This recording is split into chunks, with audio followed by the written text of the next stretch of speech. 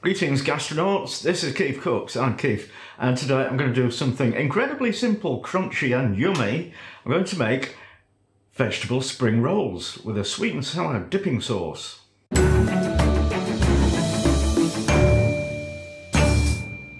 This was requested by Jennifer, Q04KZ, and I don't know what all that's about.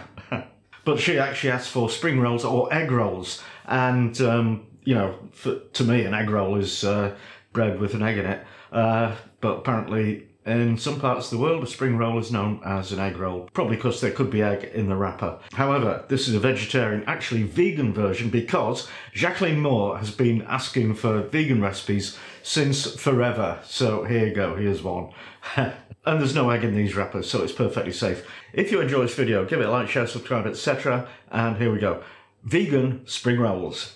Ingredients for the filling: I've got 140 grams of white cabbage, 140 grams of carrot, 140 grams of bean sprouts, some hoisin sauce, some soy sauce, about a half teaspoon of white pepper, and some, well, ground arrowroot. What I really wanted was corn flour or corn starch, but we seem to have run out, so this will do. It's just to make up with water, to make a slurry for thickening the filling and the sweet and sour sauce later on. Also, you want some spring roll pastry.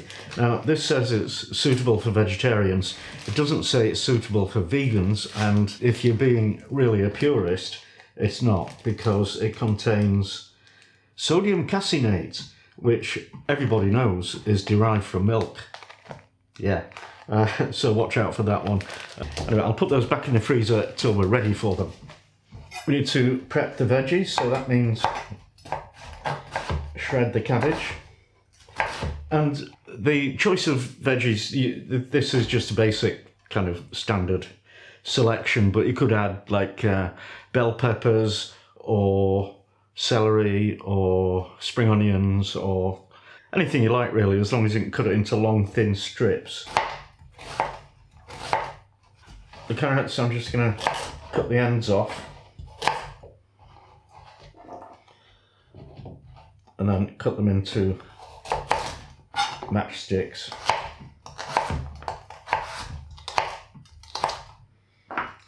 Okay, before we start cooking the filling, I'm going to make up a slurry with, well, the arrowroot or the corn flour, whatever you've got. So it's 2 teaspoons of that, and then 2 teaspoons of water. And mix that together. Now, I didn't mention oil, but you will need some sunflower oil and optionally also some sesame oil. Not too much of this because it's very, very strong flavoured. So we'll start with a tablespoon of sesame oil and a tablespoon of sunflower oil in a wok or frying pan. Then add the cabbage and the carrots and stir those well. Get them coated all over and let them cook for about a minute. Then we'll throw in the bean sprouts and some hoisin and some soy sauce and a little bit of white pepper. Cook those for about 30 seconds, then start adding some of the slurry. Not all of it, you won't need all of it. Just enough so that it makes the filling kind of sticky. And then remove it from the heat. There we go. So I'll put that in a bowl and let it cool down. Once it stops steaming, I'll probably put it in the fridge to speed up the cooling process. And would you believe it, look what I've just found. Light soy sauce, which is what you should use. Now, while I'm waiting for that to cool down, I'll make the sweet and sour dipping sauce. This is a very, very simple one and probably not at all authentically Chinese. Brown sugar, about 2/3 of a cup. Malt vinegar, about 1/3, probably that much. A couple of tablespoons of ketchup.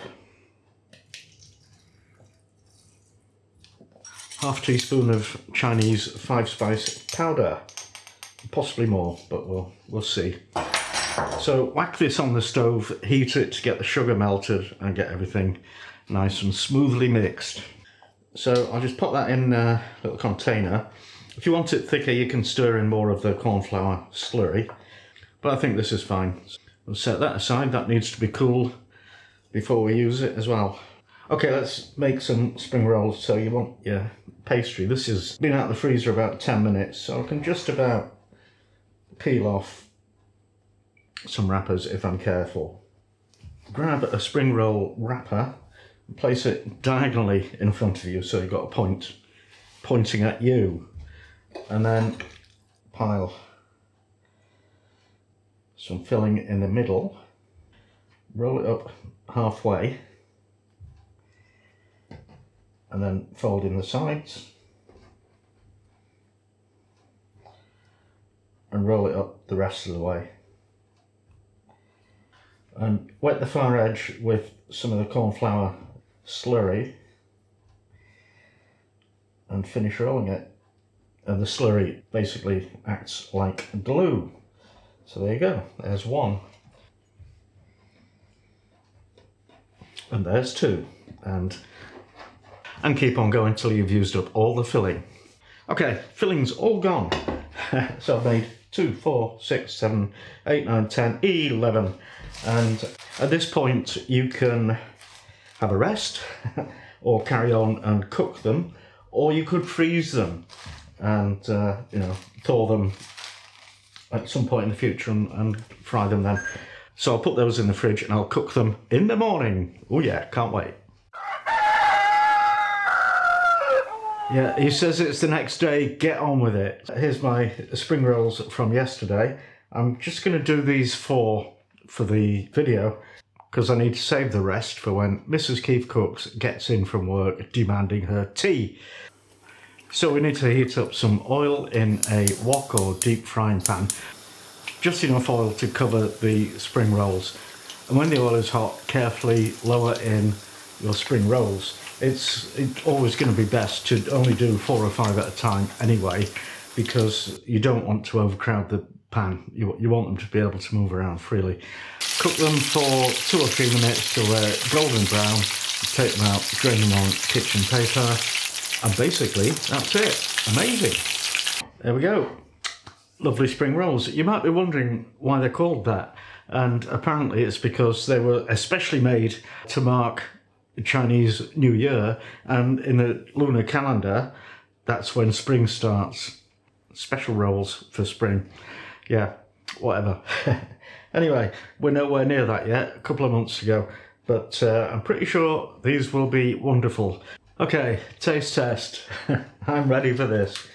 So dip it in the dippy sauce. Listen to that crunch.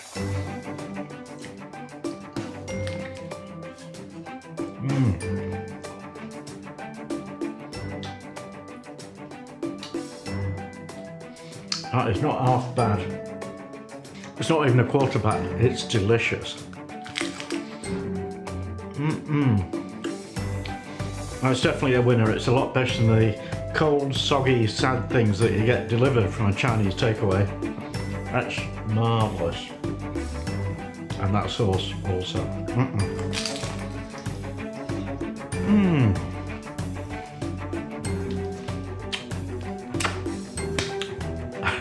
Finger licking good. So, thanks for watching and see you next time.